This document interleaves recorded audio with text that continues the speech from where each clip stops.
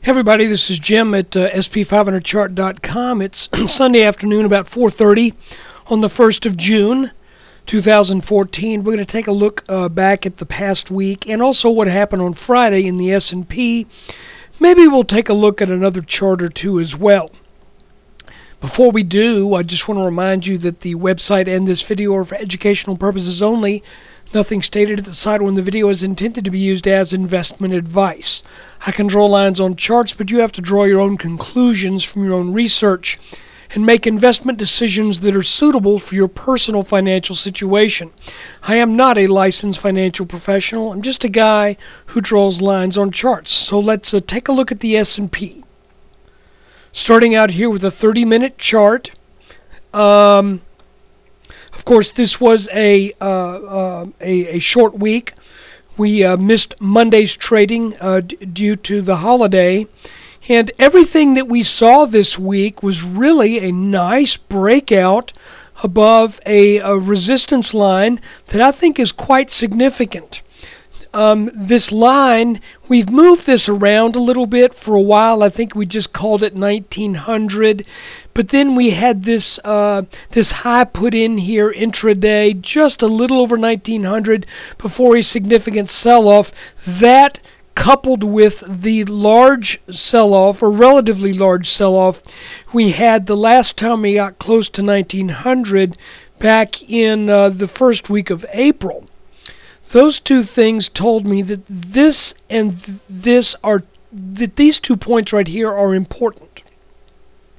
So, with that in mind, I started to look at this as a potential inverted head and shoulders pattern. And with the idea that if we get technically significantly above this neckline, then we should be off to the races.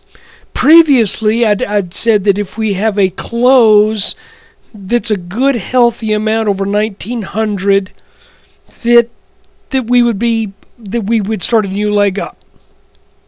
Well, we did get that. As a matter of fact, the entire week we were over 1900. We never came back down. Actually, we gapped over 1905 and never came back to 1905. If you don't mind, I'm going to remove these moving averages.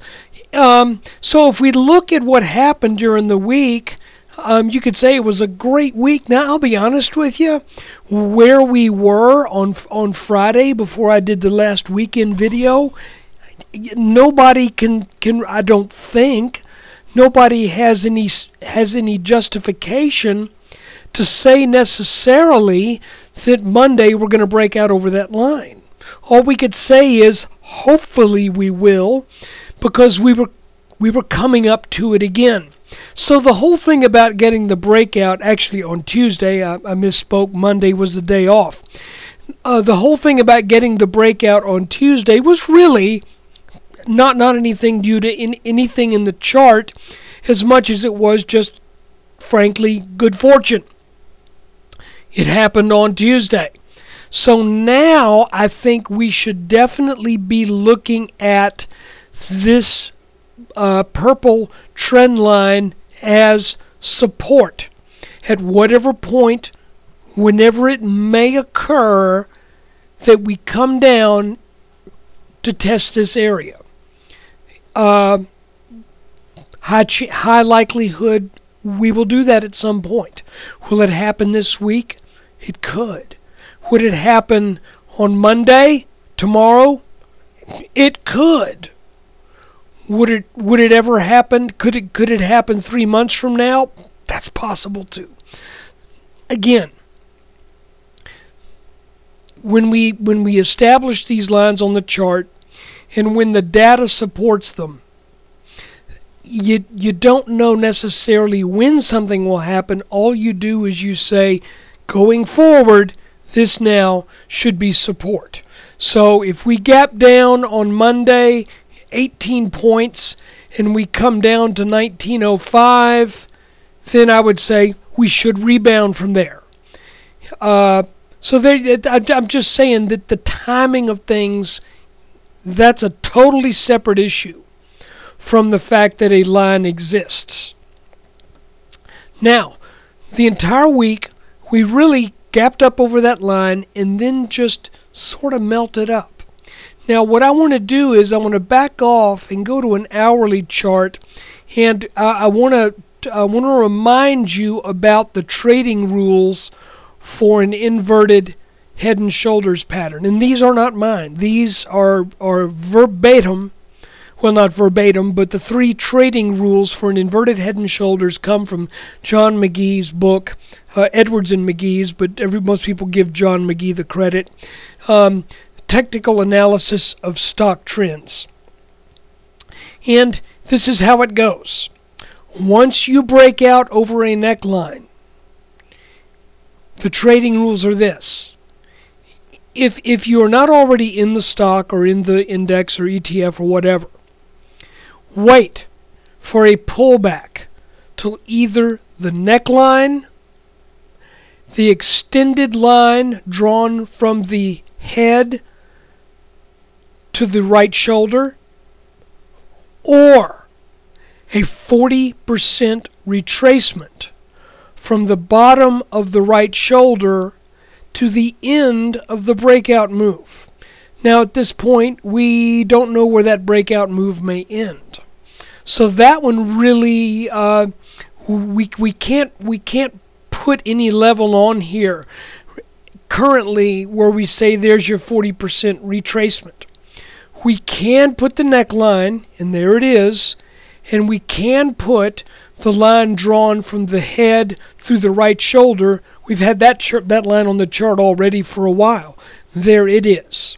So both of these would indicate that if this inverted head and shoulders pattern works as they tend to do, that the price of the S&P 500 should stay above this line and this line. So there's this kind of a hockey stick boundary going off to our right that we should stay above. Now what makes this even a little bit more interesting is the fact that a lot of people say sell in May and go away.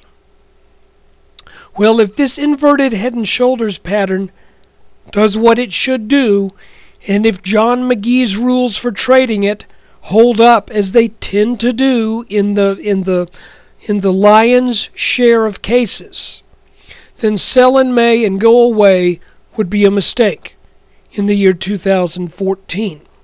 So let's see going forward if these two lines do what they should do. Now let's back up just a second. I want to take a look at a couple other things.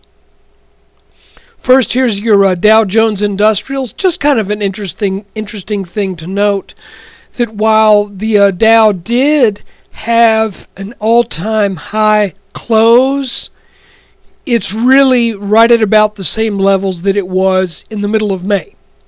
So the Dow needs, if it's going to show the same strength that the S&P has already shown, then the Dow needs to get on up out of here and start challenging for getting over 16,800.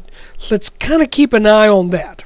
Let's take a look at the Dow transportation average. The Dow transportation average is at an all-time high. Well, I take it back. It lost a little ground on Friday, but just looking at the daily chart, you can see here that it's been moving up in a fairly strong move. But interesting to note, we could be coming up on some potential resistance with this extended line right here. But truth be known, let me back out on that again, make sure I got the right line. Nope, that moved kind of funny. There we go. We are coming up pretty close on potential resistance in the Dow transportation average. So that's also worth keeping an eye on. Wherever we may hit this and start to back up, that may be a point at which we start to see some reverberations in the S&P. And maybe that's where the S&P starts its pullback. Finally, let's look at the NASDAQ.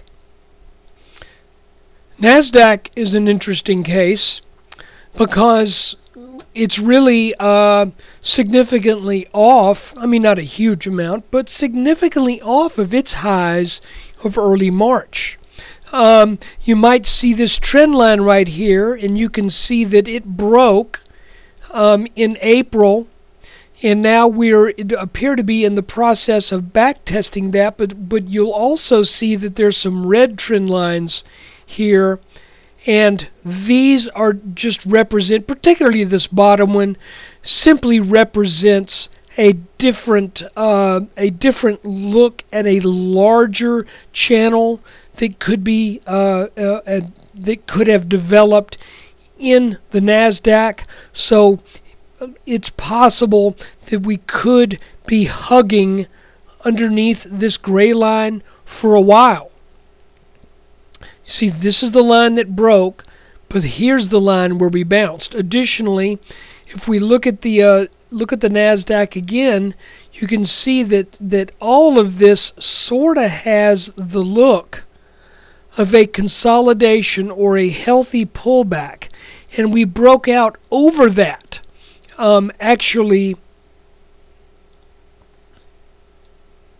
week before last. And what we saw this week was just a gap up. Maybe that's a continuation gap. We'll see. But it looks like the NASDAQ appears to be ready to mount a little run here. Now, if we come up to this gray line, we could very well see some resistance there. But I think we're getting a good bounce on this lower red line, which has a little bit longer and richer history than just this gray one right here. So it's certainly worth keeping an eye on. Let's see if this plays out the way it could very well play, then we could be range bound. Well, I take it back. We could be in a new channel that would be defined by the gray line here as resistance and this red line as support. Let's see if that's the way it works out. Now let's go back to the S&P real quick. Just want to remind you, too, that if this inverted head and shoulders pattern continues to act and behave, then we have a target in the S&P measuring the depth of the head, placing this on the position of the breakout.